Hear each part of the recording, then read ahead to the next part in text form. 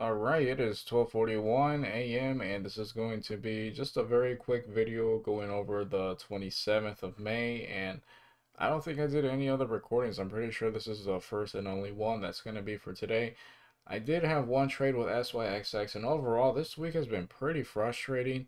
And I think the fact that I survived through it is good, and I can recover from that, and take into consideration all the lessons and things that I learned, and continue to be better over a longer period of time. But it's been really frustrating trading stocks in general, like SYXX, that just has a super ugly spread, or it looks like it's going to like break a support level and then it just flicks the other way and starts shooting up like crazy.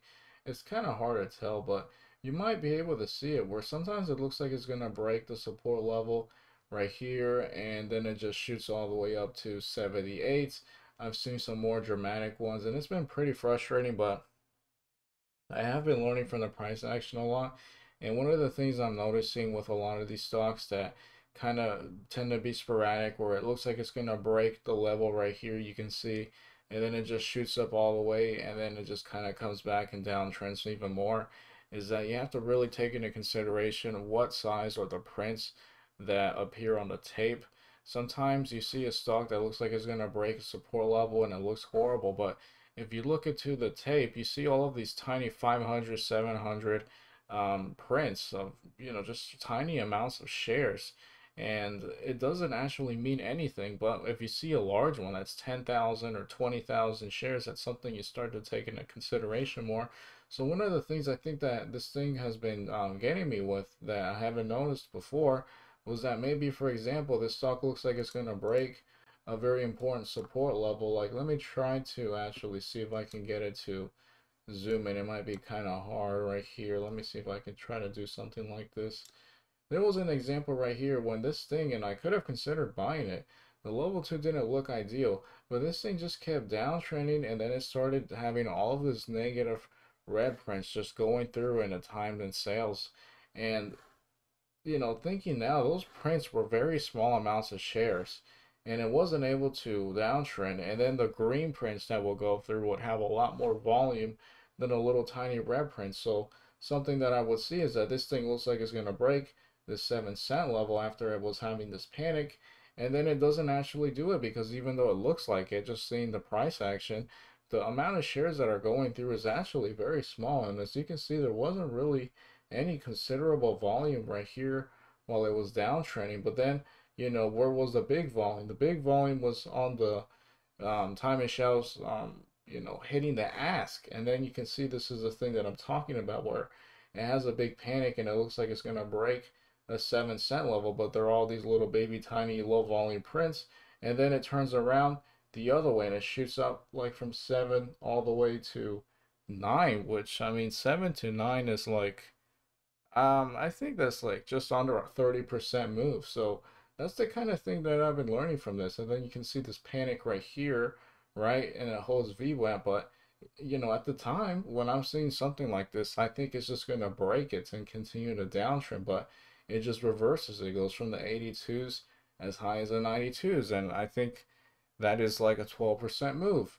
And that's the thing you have to take into consideration. It's not necessarily what it's looking like in the time it sails, but you have to take into consideration the level 2 and the size of the print.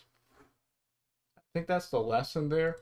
And I did have a tiny trade here. It wasn't really that big of a trade. Let me see if I can actually try to zoom in and go over the trade. It was just a very small speculative trade with a very small amount of size. This will work. I was just trying to see this price action and learn from it. At 942, which was right here, I got in at 815, 942, which was right here, I got in at 815.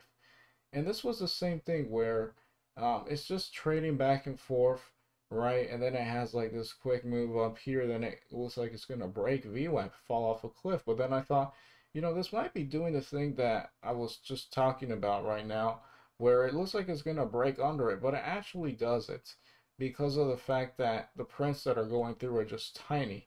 and I held on to this trade. I got out of it ultimately at 9.49. I only traded 100 shares. So I made like 5 pennies off of this trade just because I was just trading a small amount of sizes to see if I can learn from the price action, not necessarily make or lose money, just to learn from being in the trade. But I did get out ultimately right here at 9.49 at 82, and the only reason why I got out of it, when it did work out a little, it got to the 84s before it did sell off right here, is that I wanted to be a part of RMSL because it looked like it was going to break this 4 cent level, and that was like a very considerable point, you know, like a potential multi-day breakout. It didn't work out. As you can see, I got out around 9.49, which was pretty much when I got out just to focus on this, and this one didn't really amount to anything, which was fine. And yeah, that was really about it. This one had like a low volume morning panic bounce play. I don't mind missing this one because it just doesn't have the volume. But yeah, I think I'm just gonna slowly try to get better and learn from the price action. But I mean, yeah, this thing did have a panic. It did turn around, but again, I just need to keep getting more experience. I'm glad I'm doing better just reading the price action and I'm learning these little things. But that's pretty much it. I was really debating whether I was gonna make a video or not, but I think somebody else is watching this, or I guess just me later on, can just, you know, go over this. And this is something to take into consideration when stocks just trade all ugly and choppy. Don't just focus on what the price action looks like, but take into consideration the amount of shares that are going through. That's all I have for this video.